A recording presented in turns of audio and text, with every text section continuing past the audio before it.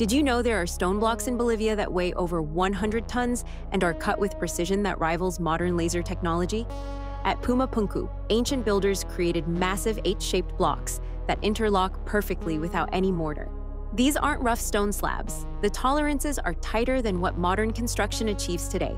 Each surface is polished to mirror-like perfection, with angles so precise they seem machine-made. But here's the impossible part.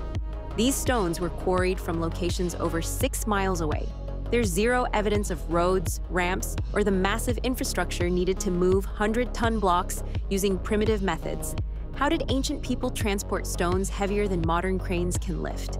The same impossible precision exists at megalithic sites worldwide: Easter Island, Baalbek, Sacsayhuaman, all showing the same laser-like cutting and impossible engineering. Mainstream archaeology refuses to acknowledge what this really suggests. Either an advanced lost civilization existed, or something else entirely helped build these monuments. The evidence is literally carved in stone,